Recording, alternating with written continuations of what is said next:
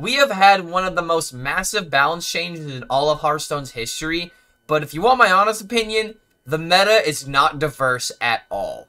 Even with all the nerfs, even with all of the buffs, it turns out that there is a particular Druid deck that is still on top of the ladder right now. But outside of just showing you guys what is working at top Legend, I'm going to show you guys the decks that are working at top Legend, the decks that you can play to get into Legend, as well as 5 of my favorite decks that are playable in this current format as of right now. So go ahead and like this video and subscribe to the YouTube channel in order to let Blizzard know that you are sick and tired of Druid getting nerfed and getting patched and sometimes getting buffed, because that's what happened with Frost Lotus Seedling. This card technically did get buffed, but this is by far the best deck in the meta to be playing right now, and it is not even close. This deck is in its own tier up at top Legend, not just because this deck is extremely powerful, but in the right hands, you could potentially do the Jailer Anubricon Tony turn by turn 5 somewhat consistently. And it's not just the fact that you're going to have 10 mana as a Druid. There are ways of actually popping off this combo as early as turn 5. And I really don't even know how it's possible, but I have seen a screenshot that showcases just how crazy this deck actually is.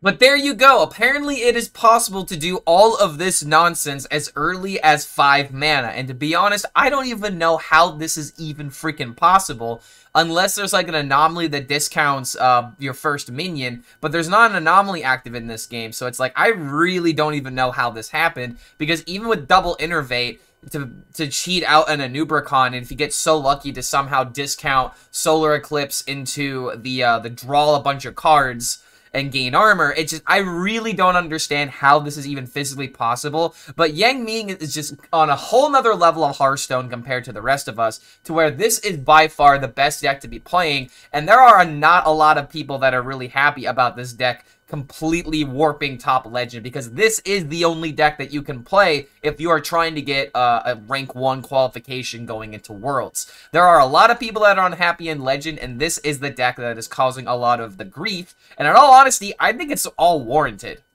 It is such a problem that people like Insane that are trying to qualify for Worlds are not happy with the lack of diversity, because look at that.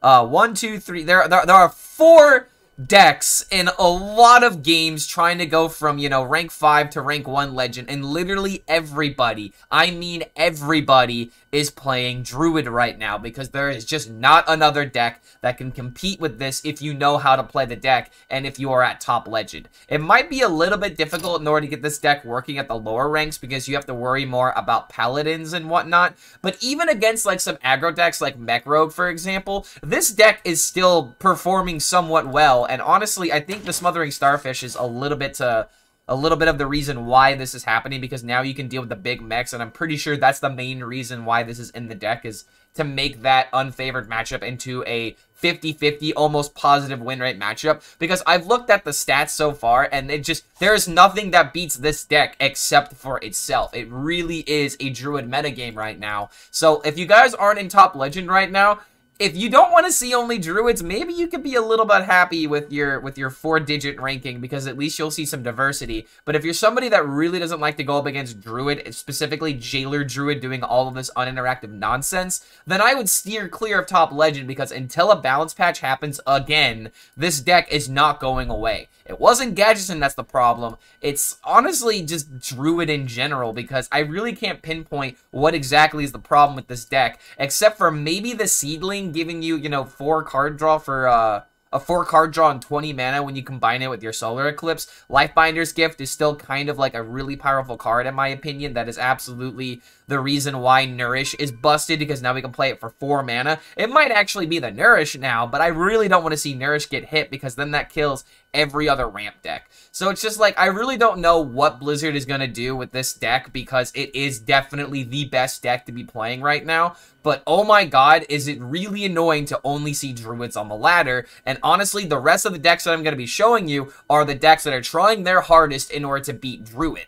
Which is the reason why Mech Rogue makes it on the list here, because this deck is just, it's really consistent, even though this card did get nerfed, but it doesn't really change how powerful this deck is. It just gets 1 less attack, and, you know, that's 2 less damage off the Wind Fury. It doesn't really change how good the Snoop is as a card. If this would have gone to 4 mana, then it definitely would have brought back this deck a little bit, but the fact that you can just, you know, turn 1/1 Divine Shield, and then potentially get this nerf undone, if you play it on coin, then yeah, this just really doesn't slow down the deck at all. So Mech Rogue is still an absolute, you know, powerhouse, not only at top legend, but on your way to legend. And a lot of these decks that are playable on top legend are definitely decks that you can take on your legend grind, but there are, like, some of these decks do require a little bit of finesse, and even though people want to say this deck is just an unga bunga aggro deck that just vomits all of the stats, there are ways of being able to play this at a high skill cap to where, you know, you're not just playing all of your resources. You can sometimes stagnate your resources in order to pressure your opponent throughout the entirety of the game versus just throwing everything as early as you can, and then it gets removed, and then suddenly you cry because you got silenced. This is one of those decks that can be a little bit harder to play than some people give credit to, but in all honesty, when this deck kind of plays itself more times than not, especially on your way to Legend, it could be easy just to fall into the just vomit your stats as quickly as possible game plan every single time that you play this deck. But if you're somebody that wants a lot of easy wins, Mech Rogue is definitely a powerhouse on the ladder right now. Same thing with Warrior. Warrior has barely changed, even though Sanitize did go to 5 mana, but this card just should have been 5 mana to begin with. It is still a massively powerful card, so the nerfs really didn't impact this deck all too much in my opinion. But this deck just stays the same now that Yogg-Saron Unleashed is just an absolute core card, and any deck that plays enough spells in order to discount this card to like 5/0 mana. And Warrior has lots of spells in this deck and barely any minions, so it definitely makes sense in order to run the Yogg in this deck. But Odyn Warrior is still really good. The only reason why a lot of top Legend players are running into this deck is because it is really bad into the Druid deck, because the Druid can draw throughout its entire deck, then give you the Fatigue deck, and then destroy your deck. So even if you do play a Brawl in order to get rid of the, like, the Tony, for example, you are still going to be taking fatigue damage, and your opponent can still play more minions, as well as, like, an Ignis weapon with, like, 10 mana, getting themselves 8 drops. Like, the Druid matchup is really abysmal to the point where if you know what you are doing as the Druid deck, I think it is almost impossible to lose to a Warrior unless they get, like, double from the depths into Odyn by, like, turn 4, turn 5. So it's just one of those things to where this deck is still massively powerful, but its presence at top legend is fading just because Druid is the powerhouse. And that really is the point that I want to solidify on this video, is that Druid really is in its own class, and all the other decks that are trying to survive at top legend they don't care about any other matchup other than just bullying Druid. And the next deck that I'm going to show you is exactly what I am talking about. People literally hate Druid so much that they're running Soul Seeker and Priest. This should tell you how bad the Druid problem is, because we are running every single disruption card that is even possible, except for like a Cult Neophyte, but we do have Speaker Stompers still. We have Soul Seekers, we have Dirty Rats, we have we have everything that we want to try and disrupt with Speaker Stomper discounting spells, and just, oh my freaking god, man. I cannot believe that we are in a metagame where Soul Seeker is legitimately seeing play as a way of trying to disrupt the biggest bad that we have in Hearthstone right now. And luckily, the Light It Burns can deal with whatever the Druid plays. But then it's just, this deck is just not worth it unless you are only going up against Druids. So okay, we're getting a comment right now. Hey, yo. Yo, what's going on, Goomba? I am recording a video right now. Well, regardless, I'm just going to go ahead and just get rid of that so we don't have to worry about more comments. But it's nice to see that the Twitch channel over at twitch.tv/ClarkHellScream is always active.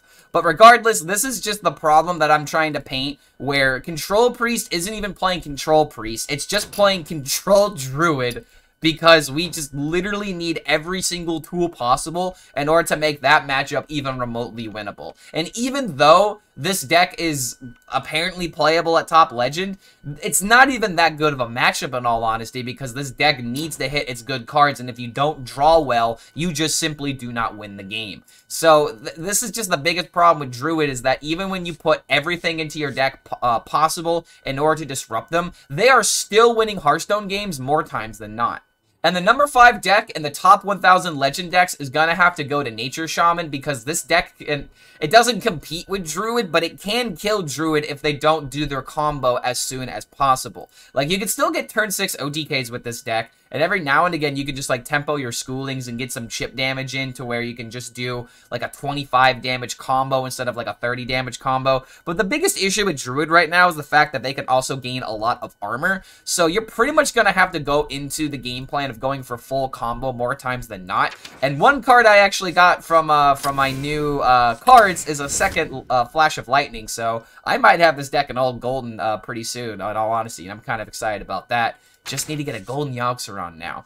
But Nature Shaman is still a powerhouse deck at top legend, to where some players are still trying to make this work to get like qualifications for future Masters Tours and for Worlds as well. But everybody on the last day yesterday was just playing Druid. But if you want a way to try and counteract it, this deck can technically do it. But it's just one of those things to where, I hate to say this, but it's a solitaire meta to where if you draw your combo first before they draw their combo, then of course you're going to win the game. And that's something that I feel like a lot of people are going to not enjoy in this particular meta, is how solitaire-like top legend really is. But I don't want this to scare people from hitting legend itself, because there is diversity going up until legend, but once you hit a certain threshold in legend, then the diversity completely drops off, and it's just a bunch of people trying to win the game. Because again, there's people trying to go for Worlds, there are people trying to get that rank 1 legend, and there really is only one deck that could do that right now, and that is Druid. So Hearthstone, if you're listening, game designers, if you're listening, we might be in some emergency areas right now, to where Druid needs an emergency patch sooner rather than later, and it really is, you know, disheartening to say this, especially with all the changes that were made in the last balance patch, because we got a lot of stuff. We got buffs, we got nerfs, and we got a lot of different game modes being shaken up, but in top legend standard right now, it is not diverse, it is not balanced, and there is literally only one deck playable, to where the rest of the decks that I had to put on this deck list for top legend are the only decks that could even somewhat compete with it on a theoretical level. Oy, oy, oy. But now that we've talked about Druid, let's go ahead and get into the legend landscape, to where if these are the decks that you want to play in order to hit legend. And HS Replay actually put out a post not too long ago talking about their top 5 best decks after the first couple of days of the balance patch, to where we have Silverhand Paladin, Unholy Death Knight, Enrage Warrior, Drum Druid, and Undead Shadow Priest. Honestly, like, most of these decks are on this list. I have a kind of different Enrage Warrior list that I want to show off. I do also have this Unholy Death Knight deck in here as well. But I think that Drum Druid is another solid deck if you do want to play this deck. It's a little bit different now with the mini set being released, but it doesn't even run that mini set card. And now we're all in on Zombie and Plot of Sin. I don't really mind Plot of Sin, but I really just don't like Zombie in this deck. But all things considered, I just like Drum Druid because I like the list that I made at the very beginning of the expansion. But if you want a simple deck that'll carry you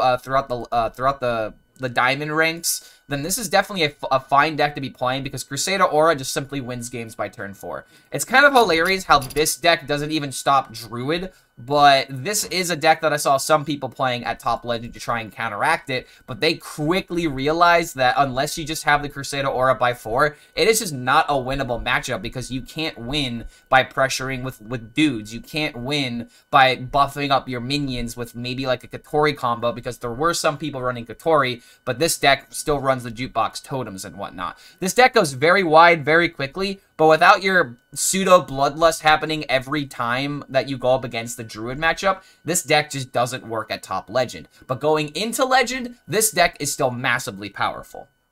I'm really surprised not to see this in HS Replay game data, but Aggro Arcane Hunter is still a fine deck to be playing right now. And one thing that I'm definitely a little bit, you know, on the fence about is just how good Star Power is as a card. I'm pretty sure this is here for a specific matchup, but I can't tell you what matchup this is trying to counteract. Because I feel like, again, this is what I've been talking about all throughout this entire video, but Druid really is the thing that you need to beat, and I don't think that Star Power really helps out with that. If you want to make this deck maybe a little bit better, you could cut this for like a cat trick, so that way you're just all in on getting the secret values and generating board as quickly as possible. But maybe the landscape going up to Legend is still, you know, rewarding people playing Star Power, especially considering that Brightwing is still very much a playable card, even though this card used to cost 3 mana. But regardless, Aggro Arcane Hunter is still a powerhouse deck that can get a lot of damage with Kraken Banes, with your Agromar giving you a 5-attack weapon, Eversong Portal creating a bunch of 4/4 minions, not to mention just like the synergies with Arcane Shot, as well as the new spell that came out, Celestial Shot. I really dislike the design of this, where it's like, oh, okay, so for 4 mana, I can deal 7 damage, essentially, and that high roll can be even higher when you put on the Brightwing as well as the Silvermoon Farstriders, to where this could just be a disgusting amount of burst all at once. But if you're going up against a lot of armor decks, then this burst really isn't as good as you would want it to be. But if you're looking for an easy deck in order to climb up to Legend, I think that this would be a fine deck to do it with. Plague DK has been buffed, but how good is the buff actually for the Death Knight class? To be honest, the only thing that really matters, I feel like, is the fact that Tomb Trader is a card that you can now run in Unholy DK as just a really solid AoE option. But in order for this to be a solid AoE option, you absolutely need to have the rest of these Plague cards. And this was like the deck that people were trying to use to counteract Druid, because if you do play Helya on turn 4, it is really difficult for the Druid to cycle through their deck. And then you have, you know, Frost Plagues disrupting their mana investment turns, Unholy Plagues in order to give you a board, and Blood Plague is just essentially deal 2 damage in that matchup.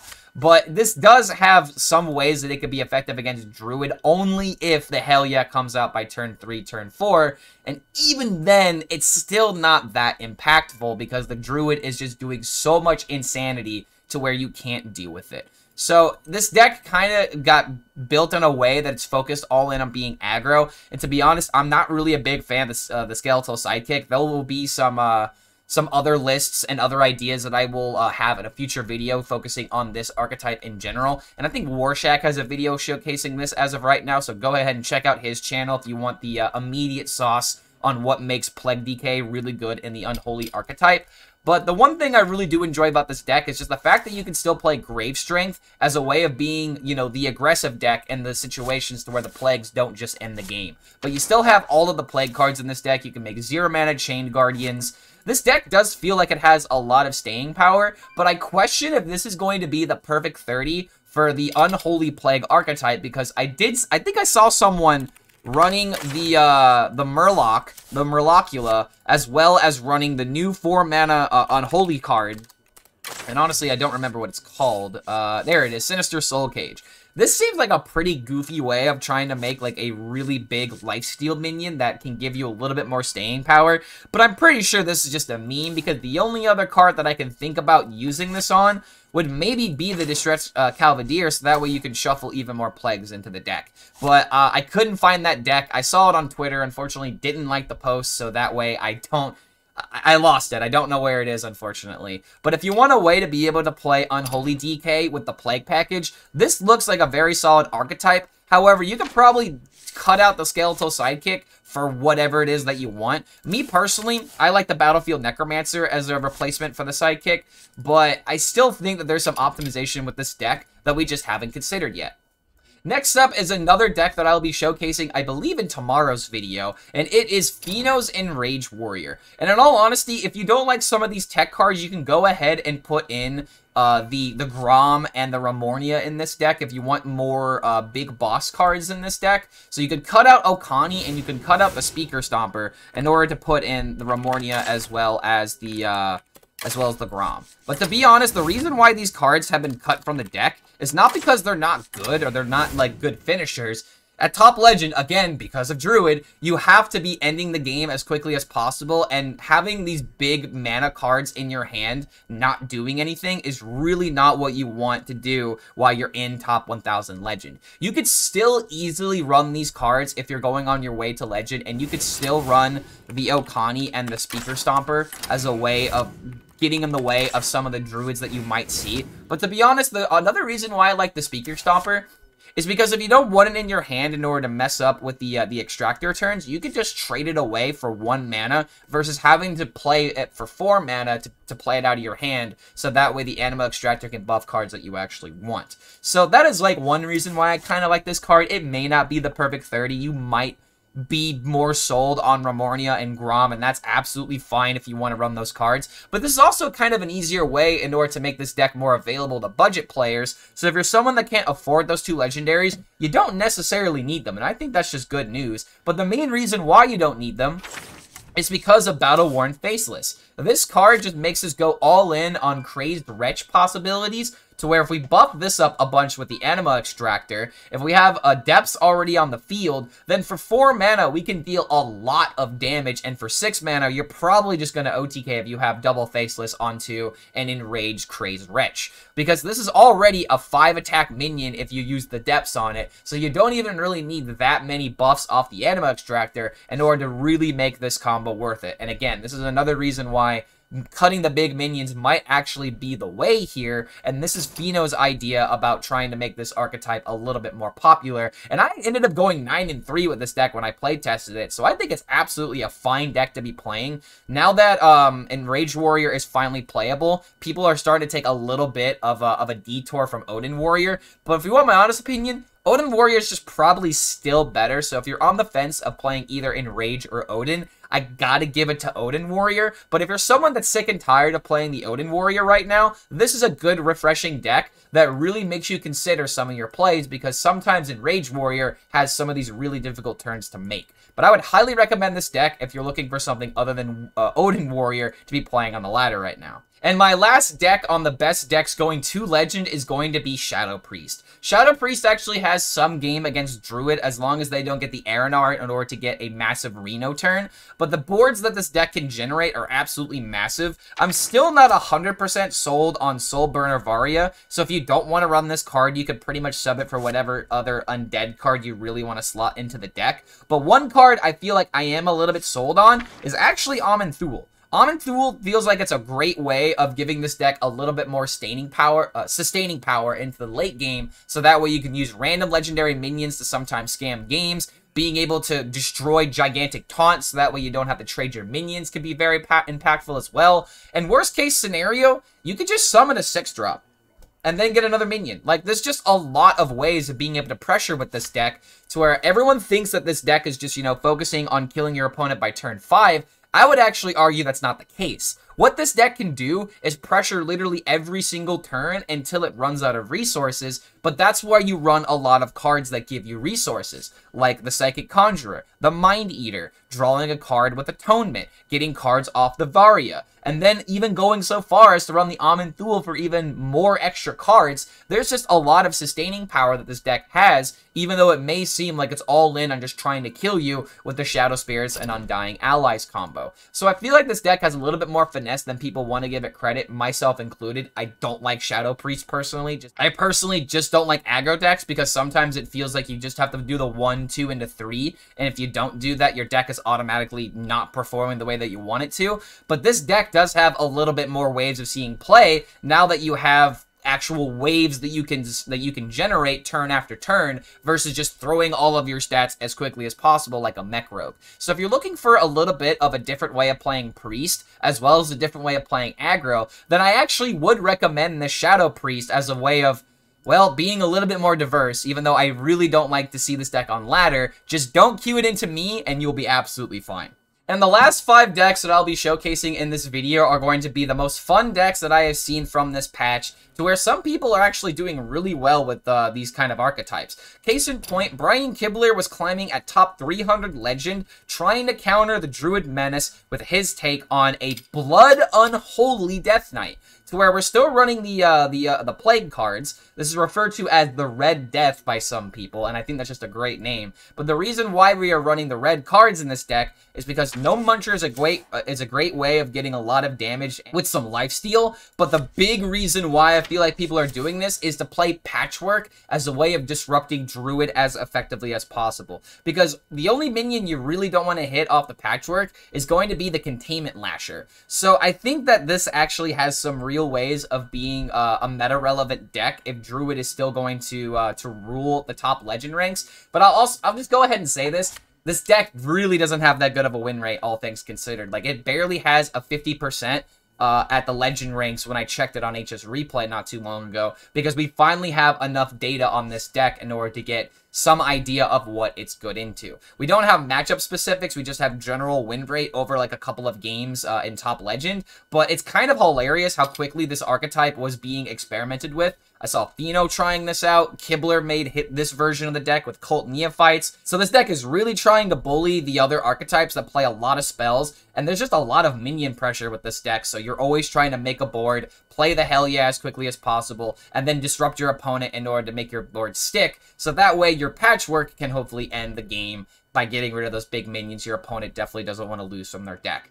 But this seems like a really fun way of being able to play a multi-rune Death Knight deck, to where I'm going to recommend it if you want to play it for fun, but this is a deck that might be a little bit challenging if you are trying to go for the top ranks in Hearthstone. But I will say this deck is very surprising when your opponent sees it for the very first time, to where you might be able to get a few cheap wins just because your opponent's not expecting to see a Gnome Muncher or a Patchwork coming from a Plague Death Knight. Before I talk about this deck, no, I would not recommend playing this, but there's actually someone that is trying to make Earthen Paladin work at top legend. His name is Quark, and he's been in a lot of our videos before, just in the gameplay videos, as someone that we see all the time at top legend. He's always trying to make some kind of weird archetype work that people don't expect, because he's trying to go with the surprise element in order to get some pretty easy victories. And well, with the new change to tiers, this deck still pretty much functions exactly how it did, to where we are running Pelican Divers, we are running Victorious Vicrols, as well as eggs in order to generate a bunch of little minions, even going so far as running a Maze Guide, which, again, I would not recommend this deck, but I had to put it on this list because it is by far the weirdest deck that I have seen since the patch has gone out, and he was actually performing pretty well and almost hit top 100 with this deck. I wish I had some comments from him to talk about this deck a little bit more on some of these decisions,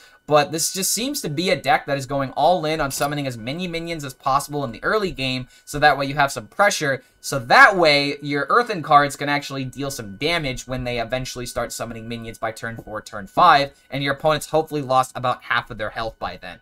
But one thing that is just very simple, Katori Lightblade combos are absolutely insane. This deck, I'm pretty sure, actually did beat me by turn 5, and it's not because he was playing Earthen cards. He was just playing an aggressive Paladin with a bunch of minions, and then had an insane Katori turn, to where he played Katori into Ferkelthalos into double Garden's Grace by like turn 5 or something like that, and it absolutely destroyed not only my will to play, but it destroyed me on an emotional level. So this deck might be a somewhat meta breaker. Maybe I'm saying that with a pause because I don't want to throw that out very willy-nilly.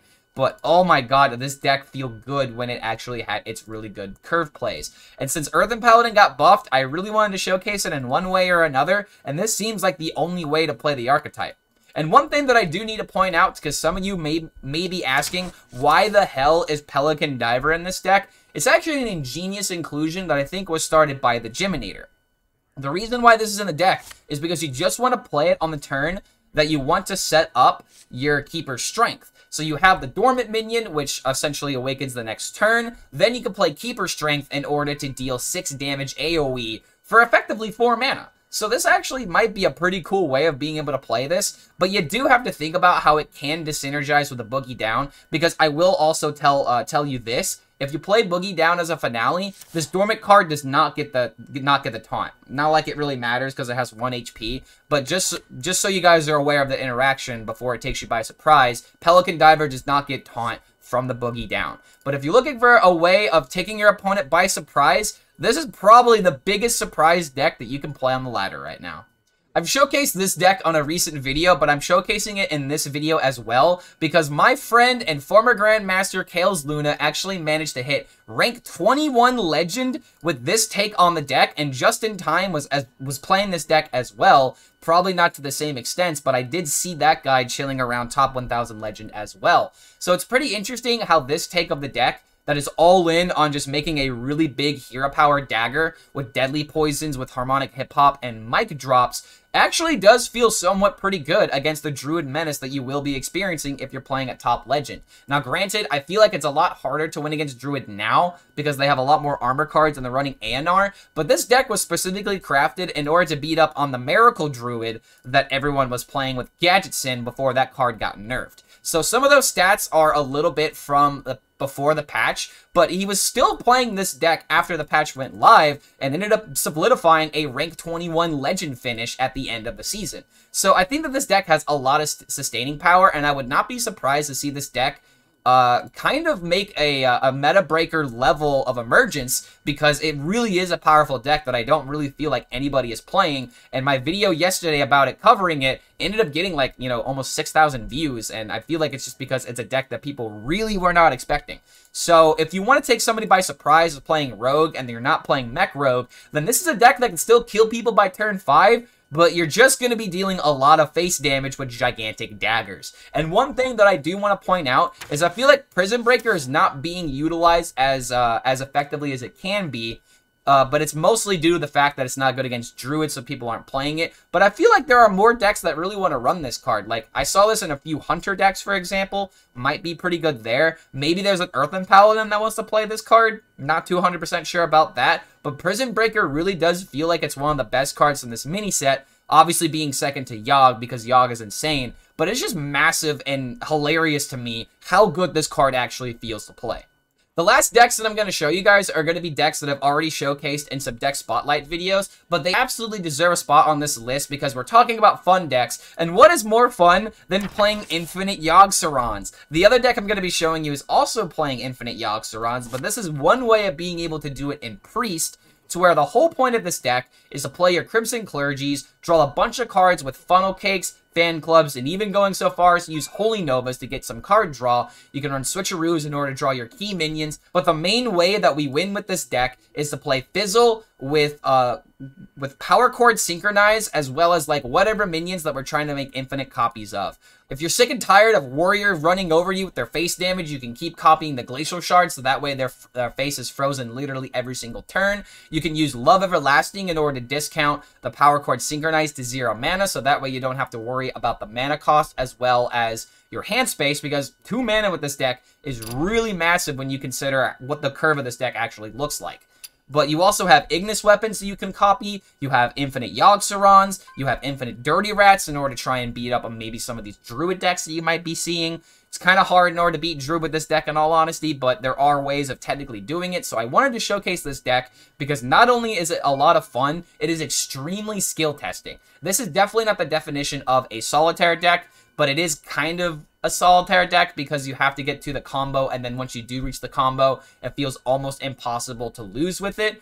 But this is one of those decks that really does give you a lot of ways of being creative with your lethals, because the skill cap of this deck is just really massive, and I just have to recommend it to anybody that's trying to play some fun stone. So if you like the idea of going infinite with Yoggs, infinite with weapons, and even infinite with Glacial Shards, I would highly recommend this version of Infinite Priest that was started by Jombre, but this was a list that I saw from Tic Tac, and I think he had someone else that he credited for the list, but I can't remember their name. So I'm just going to shout out Tic Tac, who also reached Twitch partner recently. So let's go, man. We got a lot of love in the Hearthstone community. And the last deck that I'm going to show you guys is a creation of my own that was inspired by chat, because someone was like, I saw Infinite Priest, what if we did the same thing in Rogue? And this deck is essentially trying to do the exact same thing that the other deck was doing, going infinite with Yogg-Sarongs and Fizzle. And the way that you can go infinite with Fizzle is by snapshotting the Shadow Step, so that way you can play Fizzle, you can Shadow Step, and then you can just play the snapshot, get specific cards that you want depending on the matchup. You still have Glacial Shard to do the exact same thing against Warriors and to a lower extent Druid, but now that Miracle Druid isn't as popular, maybe this card gets cut from the deck, but I still like the idea of running it in order to stop like big minions as well. So this card still has a lot of applications in my opinion. You got the one Dirty Rat as like the flex card that you need in order to disrupt the key combo cards in certain decks that you don't want to have them play minions against. But the one card that I feel like is MVP, and I already talked about this in my video about it, is Sunflurry Clergy. The reason why we're not running Ignis and Forge and that one card that gives you healing as well is because if you're playing an infinite deck, you just need to be able to throw out your hand, and this card can give you a lot of holy cards that cost more than like 5 mana, and those are just really hard to throw out of your hand, unfortunately. And this is one of those decks to where if you have one card become 2, it's going to become 4, and then that will screw up the infinite combo. So that's the reason why we're not winning with the Forge package in Ignis. We are just focusing on playing Breakdance with the Yogg Saron, so that way you have a 7/5 Yogg after clearing your opponent's turn every single time. So the cards that you want to copy in the Fizzle are going to be your Shadow Step, your Yogg, and your Breakdance. Those are the most important cards that you need to have in that snapshot when you're going infinite, because not only are you going to clear every board that your opponent plays, but you pressure with an actual minion that will deal damage going into that next turn. And luckily with the way this deck is built, is you don't have to worry about anything else other than just surviving to this last part of the game, to where you have these 7/5s actually winning you the game through tempo. So I think this deck has a lot of applications overall. But one thing I will definitely say is that it's definitely a meme. You do not want to play this deck going into top legend being like, ooh, I'm going to be able to bully some of these meta decks, because it might be really difficult to do that. But one other synergy I want to point out is the Tarslick. Tarslick with Prison Breaker is literally a 5 mana deal 6 AoE option that's available to Rogue. That seems a little bit nutty, and depending on how the meta was shaping out, this actually might be a way to play like a control rogue, or to give AoE to a rogue deck that really needs it. But I still can't say that this deck is a meta-relevant deck, and it's definitely a meme. But if you want to play some Funstone, and if you want to really make your opponents frustrated with infinite Yoggs and infinite Fizzles, this is a deck that I would highly recommend in order to get your meme on. But there you guys have it. Those are the top 5 decks in Legend, the top 5 decks in order to hit Legend, as well as my top 5 fun decks that you can play if you're just trying to have some fun on ladder or fun against your friends in Hearthstone. So don't forget, if you do enjoy this kind of content, feel free to like this video and subscribe to the YouTube channel to be notified about any of our future updates. We also have a Patreon, so I want to give a shout out to Will, Mucklife, Marshall, as well as Kevin for keeping us supported on the Patreon. You can get extra perks for doing that, like getting coaching or getting deck optimizations. There's also ways of being able to support the channel by getting some t-shirts and some sweatshirts. I love these designs, and one of them was made by somebody in chat. So if you want to get a badass shirt in the process of supporting one of your favorite Hearthstone creators, go ahead and check out the link in the description below for all of that information. Thank you guys for making it to the end of this video, and we'll see you for the next one.